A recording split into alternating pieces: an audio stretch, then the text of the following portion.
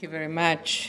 I'm delighted to participate in this conference. I would like to congratulate the organizers. In particular, I would like to congratulate Marilena Zakeos for putting together this conference and also the Institute for Cultural Diplomacy. I want to welcome my very, very good friend, Mark Donfried, the founder of the Institute for Cultural Diplomacy, and the General Director of the Institute, and congratulate the Institute for doing such a remarkable job in promoting cultural diplomacy and dialogue and reconciliation. Being a committed pacifist, I chose to speak on a topic that is very close to my heart. Truth and Reconciliation Commissions, an invaluable tool for peace building. It is undoubtedly a rewarding achievement that since the establishment of the United Nations 69 years ago, we have avoided so far a third world war. However, we have not been able to rid humanity from the scourge of war and from conflicts. Hundreds of interstate or intrastate conflicts have taken place and millions of lives have been lost. The 20th century has been characterized by historians as the age of genocide, or the beastly century, during which nearly 150 million people died as a result of wars, which too often were devastating for the civilian populations, or as a result of the brutal and genocidal policies of dictators that caused untold human losses, destruction, displacement, and famine in many parts of the world. The 21st century has already confronted the tragic consequences of at least 30. This is about 2 months ago. The numbers probably has increased since then. In different parts of the globe, 30 conventional conflicts, as well as horrific acts of terrorism and other unconventional conflicts, creating unprecedented threats to humanity. With the tragic events of September 11, a new era of war has awakened, and we see it now spreading mostly in Northern Africa and in the Middle East. The human toll from the 21st century wars cannot match the previous century's genocidal dimensions. Nevertheless, the loss of life, enforced disappearances, displacement of people within countries, and refugee flows of unprecedented proportions, the material damages estimated at trillions of US dollars, famine, disease, as well as the dissolution of the social fabric with the destruction of the most fundamental social services characterize the situation prevailing in most conflict countries today. If one adds the psychological wounds and the trauma from the loss or disappearance of loved ones, from the rapes and torture in the hands of belligerents, insurgent groups, and terrorists, then we are able to grasp the full dimension of this devastating human-made tragedy that has shattered societies and crippled people's lives and dreams. Since the end of the Cold War, numerous agreements, peace agreements, including about 40 comprehensive peace accords, have been signed to end long-lasting armed conflicts. However, not all of these agreements have been successfully implemented. Some have since collapsed and were succeeded by a resurgence of violence, falling in the conflict trap that characterizes many countries that have suffered from civil war. Others, notwithstanding, have resulted in lasting peace. So the question arises, what makes the difference? How can we lastingly end a conflict? How can we improve the chances that a peace process will succeed? Is peacemaking, good offices, peace agreements, and peacekeeping adequate for a stable peace? I will argue not. So what then are the indispensable components for building lasting peace in war-torn societies and for laying the foundations for sustainable development, democracy, and human rights? I will argue that one indispensable component for the effective implementation of peace agreements and for sustainable peace remains reconciliation. I consider reconciliation as the ultimate goal of peace building and the most important ingredient for a stable peace. I will therefore try to briefly elaborate on the need to build bridges and change perceptions about the adversary, to try to seek the truth about past human rights violations and atrocities, and to try to understand the point of view of the other, let alone accept the other's suffering and pain as one's own, as necessary characteristics for reconciliation. The recent death of Nelson Mandela, the tireless fighter for racial and social equality, freedom and justice, has reminded us all of the incredible strength of reconciliation, of the miracle of healing wounds and forgiving, of seeking the truth in order to be able to build a future without hatred. He was the leader who, with vision and with wisdom, led his country from a racist apartheid system of white domination and racial hatred, from bitter division, from deep-rooted enmity and bloodshed, to a country of forgiveness and the common homeland for all its citizens in a multicultural and multiracial society, a rainbow nation, as he called it. It's a beautiful word. He has been and will remain the icon of reconciliation, human rights, democracy, freedom, and peace.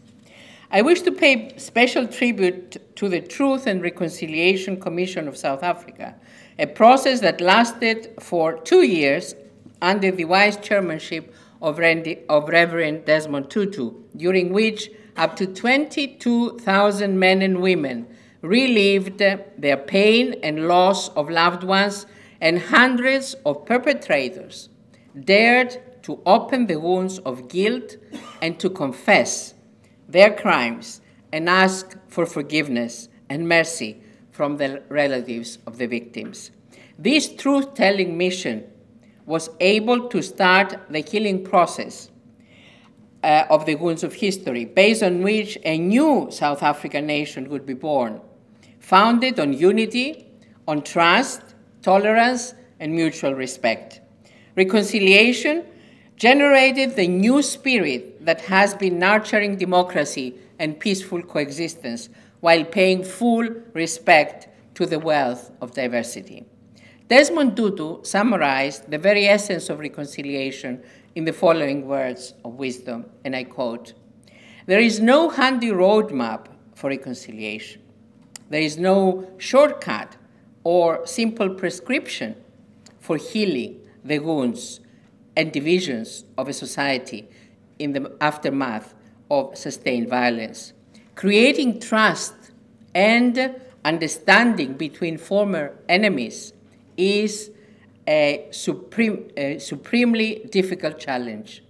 It is, however, an essential one to address in the process of building a lasting peace. Examining the painful past, acknowledging it, and understanding it, and above all, transcending it together is the best way to guarantee that it does not and cannot happen again," unquote. Especially in intractable conflicts, a certain narrative of the conflict is created, which nurtures a separate collective memory that tries to legitimize the cause of one side against the cause of the other side. Such collective memory is considered as the sole and undeniable truth, which is passed on to succeeding generations through history books and other narratives. In most cases, such narratives are not telling the whole truth. They are biased and selective, thus distorting historical accounts by omitting facts or past events, or by putting emphasis on other events which tend to justify the group's actions. Usually, an image is created that each group is the victim, while the other is the oppressor, the perpetrator, and the wrongdoer. There is also an effort to justify and glorify the actions of one group while vilifying and delegitimizing the actions of the other group. Such collective narratives and selective memories tend to perpetuate a conflict, preventing healing of the wounds and of past sufferings and serving as a barrier towards eventual reconciliation. This is why it is of utmost importance in such situations of intractable conflicts for the parties involved to move courageously towards uncovering and facing the truth in order to facilitate the process of reconciliation, which is built when both sides not only get to know, but when they truly acknowledge what happened in the past and are able to acknowledge also the pain and the suffering of the other.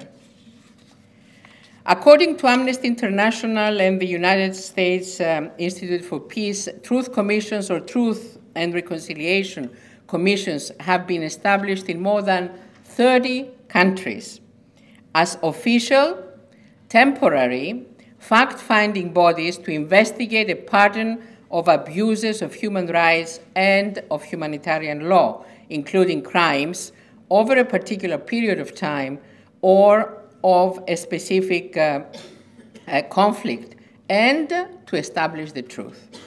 They allow victims, they allow relatives of the victims, as well as perpetrators, to give evidence of such human rights violations and abuses, thus providing a forum for their accounts to be heard. Most commissions conclude their work with a final report containing findings of fact, but more importantly, containing recommendations on steps to prevent a recurrence of past abuses. During the proceedings before such truth commissions, victims are able to present their personal testimonies of suffering, which becomes a site of redemption and of moral accountability.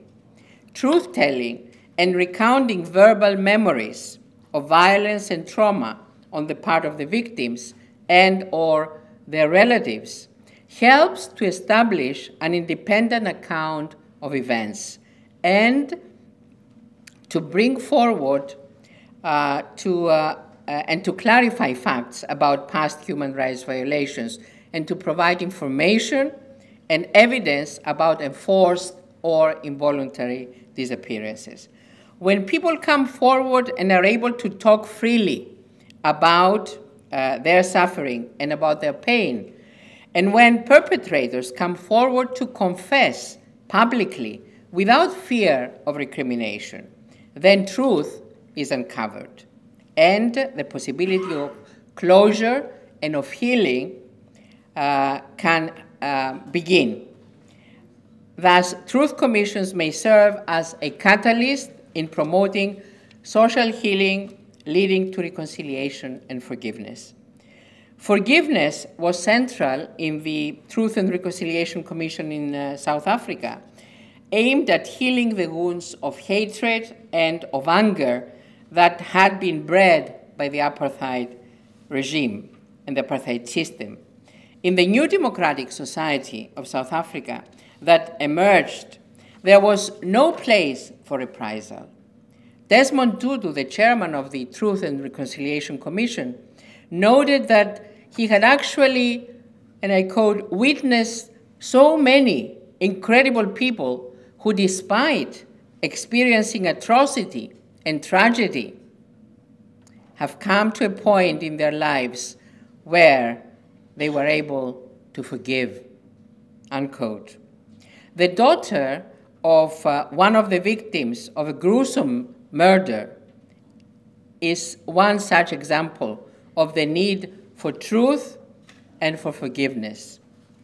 When she was asked whether she would be able to forgive the people who inflicted such pain to her and to her family, she replied, and I quote, "We would like to forgive, but we would just like to know who to forgive," unquote. And thank you very much.